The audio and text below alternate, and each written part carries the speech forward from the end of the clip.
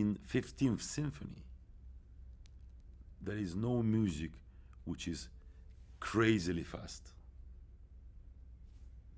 It's placed between quite fast but not really fast, or relatively slow but not unbelievably slow. Even if he says largo, but the movement itself is not hopelessly slow. So I don't think he was interested in extremes, in, we call it in Russia, pyrotechnics, you know. It has a very, very powerful climax before the end. Very powerful climax. The last symphonic big statement, and then he revisits the end of second movement of Fourth Symphony practically,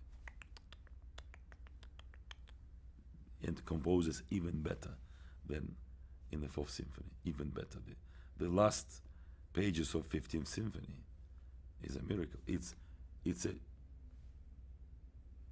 not only I'm not here, very soon I will depart. It's also he already describes where something, we don't know where, but something is like this there. This is how I hear this symphony.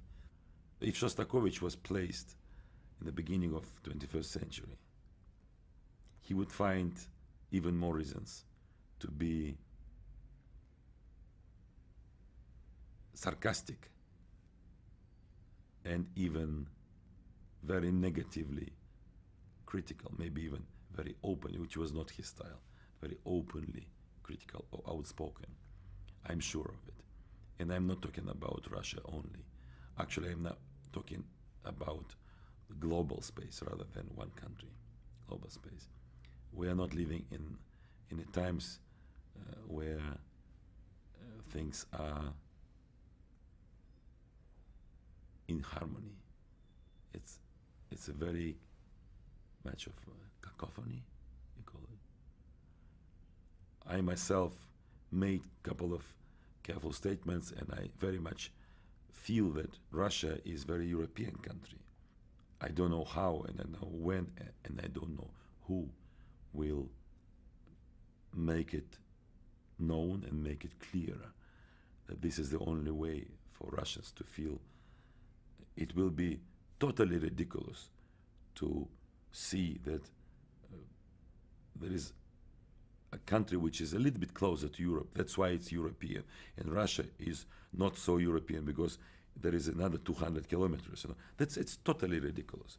But Russia gave the world so many phenomenal artists, creators. You know, one has to understand, and you don't have to be in the White House or in the Kremlin to be told. You simply have to know the world a little bit.